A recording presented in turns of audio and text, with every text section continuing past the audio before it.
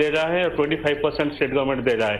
इसीलिए मेरा मांग है ये दोनों प्रोजेक्ट को जल्द से जल्द शुरू किया जाए। धन्यवाद स्पीकर महोदय। श्री के श्रीधर, सभी मान्य सदस्य अब संक्षिप्त में अपनी बात कह रहे हैं।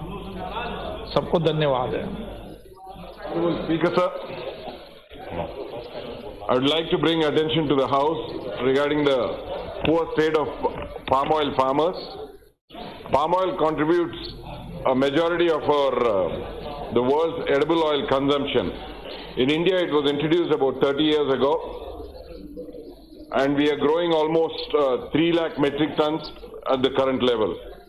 The current price per ton for the farmer is about 7,500 rupees, which is actually way below sustainable levels. And palm oil crop is almost 25 years long. So farmers in the middle of the crop cycle are really struggling for survival, and those at the end are looking for options like cashew and other crops. The Honorable Prime Minister, in his address to the House, had spoken about promoting edible oils within the country and in the name of cutting down imports and saving foreign exchange. This was also repeated by our Finance Minister as a matter of priority. I request the government to bring in a minimum support price for at least 10,000 rupees per ton to the farmer, for survival.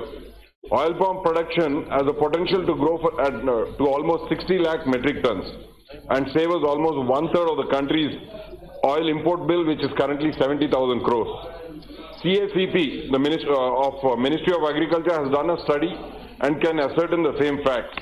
The farmers are looking for our support. I hope and pray through you, sir, the government can act right away to save the oil palm farmer and the oil palm crop in the interest of the nation. Thank you. Shri Rajiv Pratap Rudy. और आज